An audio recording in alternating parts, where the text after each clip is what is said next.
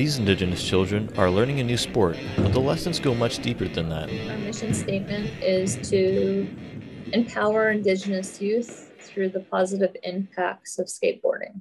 A group called Nation Skate Youth runs a cross-country program that teaches youth the importance of being proud of who they are and their background. We do that through our workshops where we have circle talks where we're able to connect with the youth. The Halfpipe Inside is a new exhibit at the Vancouver Museum where sport and art come together.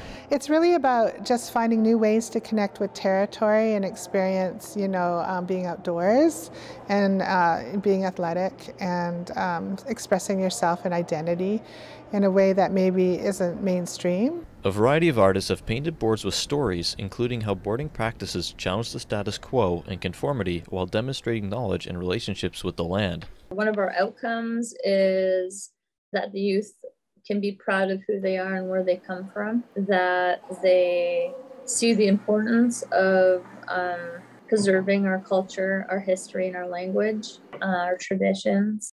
The Border X exhibit has been traveling across Canada for the past 5 years and features 7 Indigenous contemporary artists. At the end of this exhibit, the board art will be auctioned off with proceeds going to support the artists' communities. The Border X exhibit will be at the Museum of Vancouver until October 2022.